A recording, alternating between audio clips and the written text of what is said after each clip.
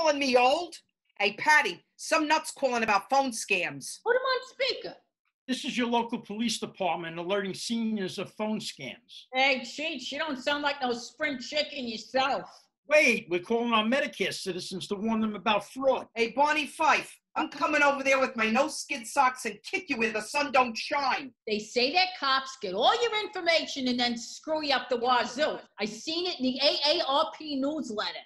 Don't give me your social security number. They infringe on your identity. Ladies, it's my job to make the elderly aware of dishonest schemes. Look, Buster, you call me old one more time, I'll get out my ice pick. Hang up and call the cops, Patty. They'll trace the call. I am the police. And I'm the Queen of England. If you feel you've been a crime victim, call your local precinct. Don't break your hip hanging up the phone, Patty. Not for nothing, but how the hell did they get my number?